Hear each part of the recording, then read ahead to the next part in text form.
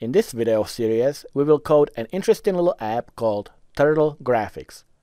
Now, rather than giving you some complicated explanation about the program, let me just show you what it is and what it does. So at the beginning we have a board, or game board, 20 by 20, and here's our instructions. We have options that the user can enter, like 1 through 7, and option 1 means pen up and 2 pen down. What this does is we keep moving across the board, and if the pen is down, we will be actually drawing, we will be changing the characters. And if the pen is up, we'll simply be just moving without making any changes. Then we have 3, 4, 5, and 6, which is the directions that we go. North is up, obviously, east is right, south is down, and 6, which is west, would be to the left. And 7 will quit the app. So let's go, for example, south, so 5, and it says turtle is moving south, and enter the number of spaces. And you can see that pen is currently not drawing. So let's just move 10 spaces down. And you can see that our turtle moved 10 spaces down. So now put the pen down, so press 2, and I'll move to the east, and I'll move 10 spaces again. And you can see that as we moved, we changed all the characters. And let's go south again, 5 spaces, and let's say west, 5 spaces, and you can see that we are drawing now. Now let's move the pen up, so I'll press 1 and move, let's say, south 3 spaces, and you can see that now we stop drawing. And now let's move south again, and let's try 10 spaces, and you can see that we have only 1 space available. So when we do that, we get an invalid move error, and it tells us how many spaces to the south is possible to make. So instead of south, let's just go east, so I'll do 4 and move, let's say, 10 spaces, pen down, and let's move north, so let's say 3 and I don't know, 17 spaces, and you can see this is how we go on the board and how we keep moving and drawing if the pen is down, or just moving without drawing if the pen is up. Alright, so this is what we will be building, and I think we are now ready to jump in and start coding.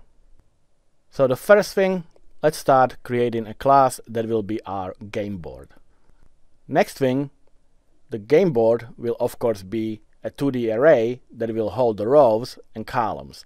So I'm going to create a constant that will be the size of the board, and this way it's gonna be the size of our array.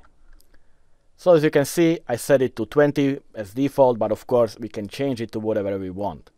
Next, there are 2 spaces on the board. Either it is an empty cell on the board or a cell on which we drew. So we can create constants for these symbols too. So empty cell will hold a symbol of a dot, this is it, and if we draw on the cell, it will change to an O character. Again, you can make these symbols anything you want.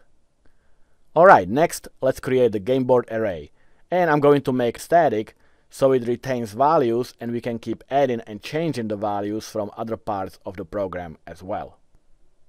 So here is my game board array, and you can see that it's a character array and that it's a static one. And now we have to initialize the array, of course, and I'm going to do that in a constructor. So I created the constructor, no arguments need to be passed in, and I initialized the array to a new character array, and you notice that the size of the array is 20 by 20. We're using the game board size constant that we declared. Alright, so next thing is to make the board and display it. So the board will have 3 different states. First, it's going to be initialized at the beginning of each game. So basically it will be a 20 x 20 board, and each cell will be set to a dot character, which is the game board symbol. As you could see in the demonstration, when we draw, we change the symbol to the O. So that's gonna be the second state. And finally, we need to be able to draw the board after it is updated. In other words, as we move and draw, we need to display updated board each time we move. So let's start with initializing the board. Now, of course, I'm going to create a method that will do that. So it's a simple void method. I'll just call it init gameboard. And here I simply want to populate our gameboard array with dot characters. So we need to loop through both dimensions of the array and set each index to a dot character. So I have my outer loop and I have my inner loop. So we're looping through the rows as well as the columns. And here, like I said, we need to assign the gameboard symbol, which is the dot, to each of the indexes. So our gameboard array with the indexes of I and C will hold the gameboard symbol. And that's it. Our array is now set, so our gameboard is ready to be used. So now we are ready to draw it. Of course, I'm going to create a method for that as well. So here's my method. However, we don't just want to draw the empty or drawn cells. These cells are all stored in our gameboard array, but we also need to draw a turtle on the board, which is the symbol X that you saw on the demonstration. In other words, one of the cells on the board will need to represent our current position of the turtle. So our draw method needs to know in what position to draw the turtle and how to draw the turtle. In our case, like I said, we will represent the turtle by a character X. So we need to pass all this information into our method as arguments. So like I said, we need the position of the turtle, or in other words, the turtle's position X and Y coordinates. So I'm passing the integers, one for position X and one for position Y, where our turtle is currently going to be. And like I said, we need the character that will be our turtle. So I'm passing an argument turtle, which is the type of character. And now we can draw the board just like we did in our initialize method. So I'm going to copy paste the loop. However, we are not going to be assigning the gameboard symbol, so I'll delete that. Because here's the difference. We will draw all the cells that are our board, which is the dots, except one cell, which will be the turtle, which is going to be the X. So if the current cell we are looping through is the position of the turtle, we will display the turtle character. Otherwise, we will display the gameboard character. So we need an if statement, and we need to see if our indexes I and C equal the position X and Y respectively. So if I equals the position X of the turtle and the index C equals the position Y, then we need to display the turtle, and we are displaying the turtle character. Otherwise, we'll simply display the gameboard character. Now the gameboard character in this case doesn't have to be necessarily just the symbol. I'm talking about character that is currently being stored on that position in our array. It could be already a character that we draw, or it could be still an empty cell, which would be the dot. So I'm not going to draw symbol, the gameboard symbol, or use space. Instead, I'm going to draw whatever is currently being stored in that position in our gameboard array. So whatever is in I and C indexes of the gameboard array, whatever character that is being stored, we will display on the screen. But at the end of the line, I want to move to the next one. So after the inner loop, basically I'll put in a new line, and then we'll start another iteration of the loop and output another row of the gameboard.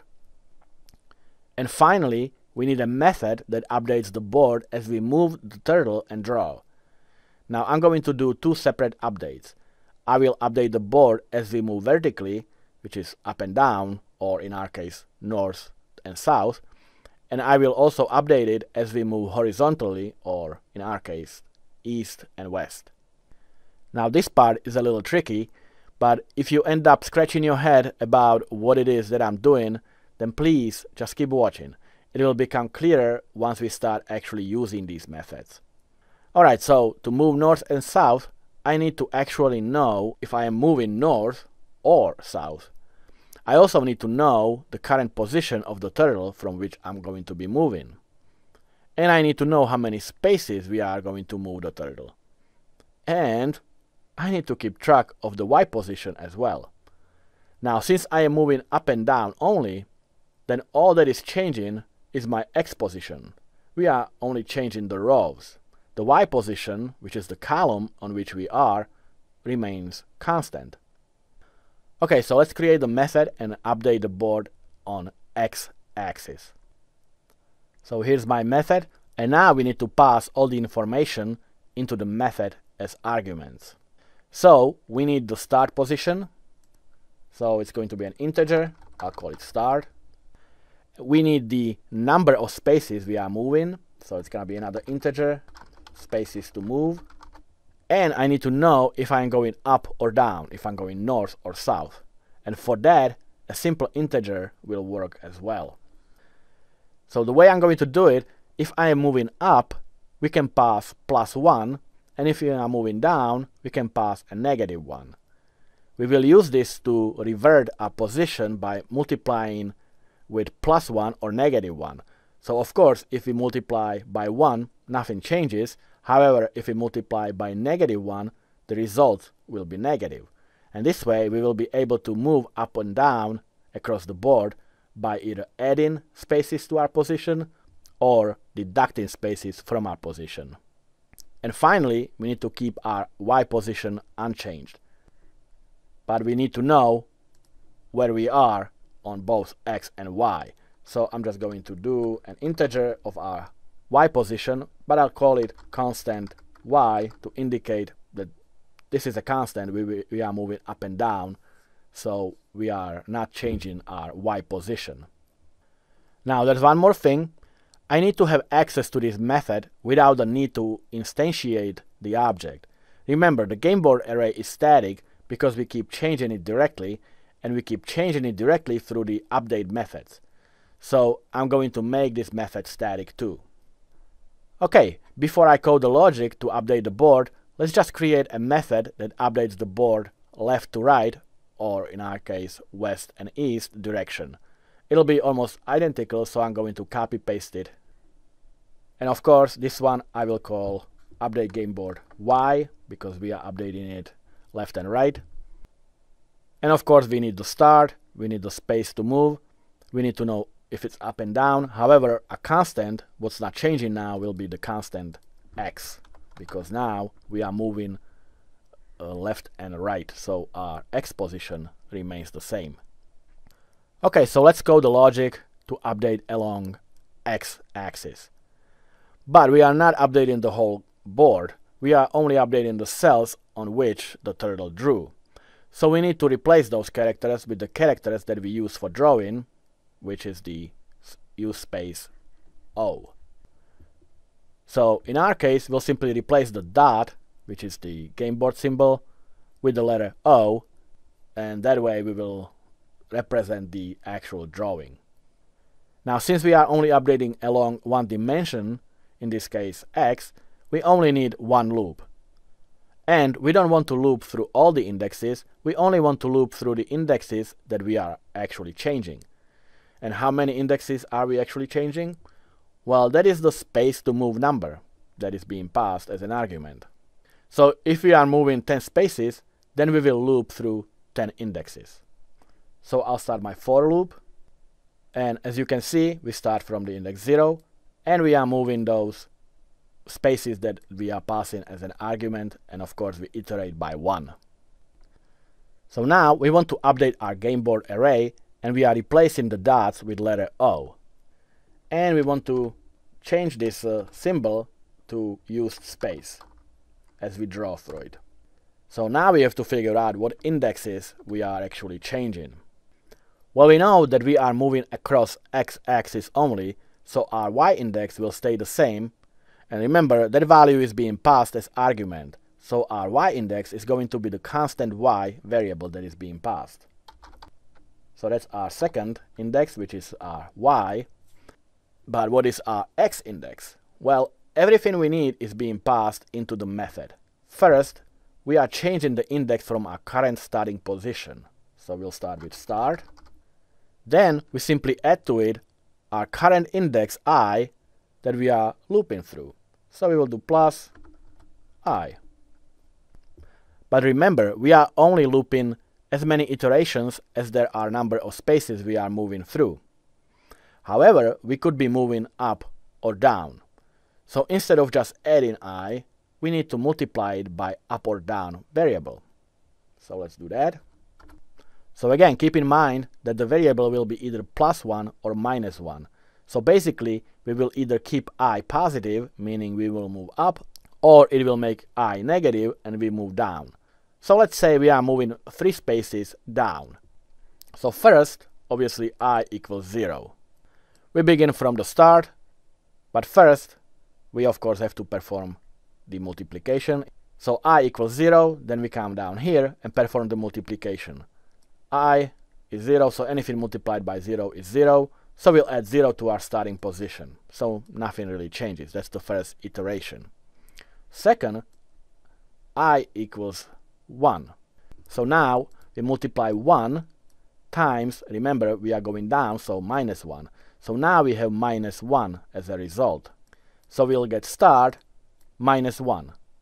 Then I equals 2, and then 2 multiplied by -1 is -2, so now we have start position -2. So that's how we will move down. And if we wanted to move up, we'll pass +1. So basically we'll start from our start and add I to it, because anything multiplied by 1 is the same value. And we of course can do the same for update game board Y method. And again, I'm going to just copy paste everything, put it in my update game board Y. But this time, the constant X, that's gonna be our first index. And our Y index will be calculated the same way. However, since we are moving left or right, instead of having variable up or down, I'm going to rename it left or right, and that's gonna be passed into this method as argument. So I'm going to multiply I with that. But again, it's going to be just +1 or -1, but just to make sure that we distinguish between going up and down and left and right, we use a different name for this variable. And once again, if we multiply by negative number, we are moving left because we are deducting from the start, and if we multiply by positive one, we are moving to the right. Okay, so this is the game board class. I hope you can see how this is going to work, but if you don't yet, please don't worry, because it will become clearer when we start putting everything together in later videos. So I'll see you in the next video.